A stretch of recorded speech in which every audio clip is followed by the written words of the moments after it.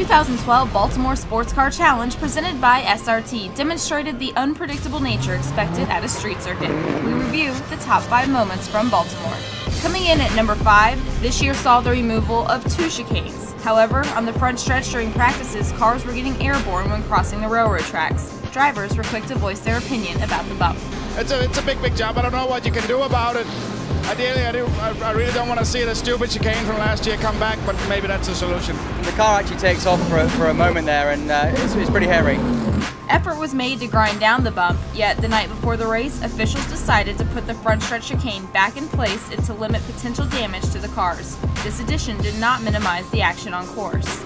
Coming in at number 4, turn 1 saw a repeat pileup at the start of the race similar to last year. The street fight took its toll on many cars. The rest of the on-track action modeled that scene in the first turn.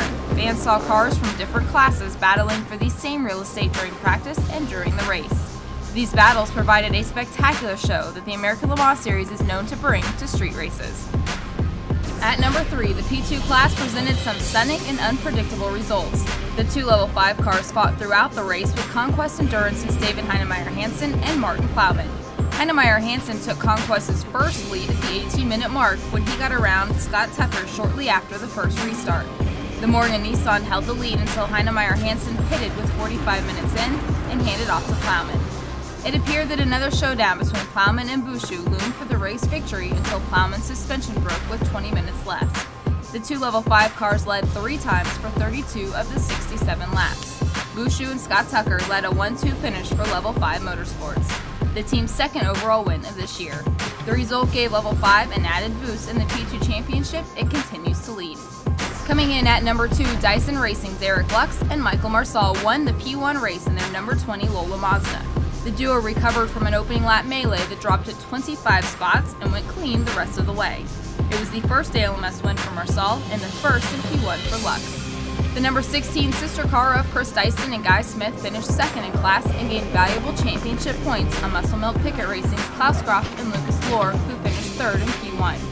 The championship leaders lost 5 spots with a stuck gear actuator and could not recover. That left the number 20 car with the advantage.